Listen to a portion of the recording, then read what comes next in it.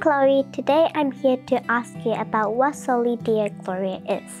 Well, that's a good question. Soli Deo Gloria is a Latin term for glory to be God alone. While we live our lives, we tend to ask a lot of why questions like, why is our life like this? Or why is this happening in our life? And the answer to all those questions are purely for His glory and for praise of His name.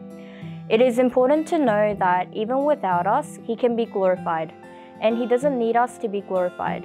Furthermore, He told us to glorify Him in order to include us in His family and nature, which means that He invites us to be part of His beautiful family. Here's an example. Imagine Spider-Man has saved someone from falling off the building.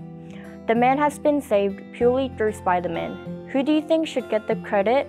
Only Spider-Man should get the credit for saving the person, right? This is the same for our salvation in Jesus. Like that man who has been saved by Spider-Man, we benefit from the salvation, but what have we done to be saved? Nothing. Yes, you're right. If God is the one that's done all the work, then who else should be glorified for the work that's been done? Only God. You're right, only God should be glorified. And we should also understand that God Himself is a self-glorifying God. He's at harmony with Himself and He shares fellowship with Himself.